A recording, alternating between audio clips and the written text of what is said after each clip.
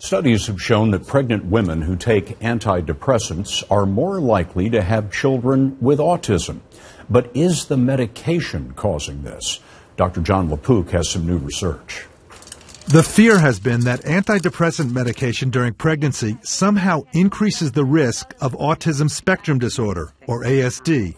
But two studies out today find the cause may not be the drugs themselves.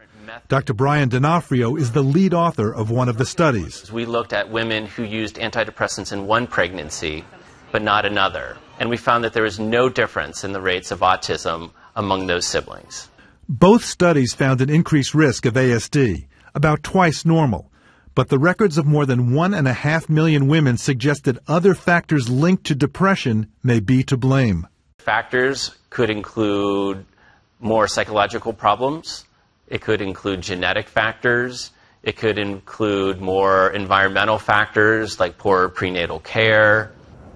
This should be reassuring to pregnant women with depression. Left untreated, it may lead to poorer outcomes for both mother and baby.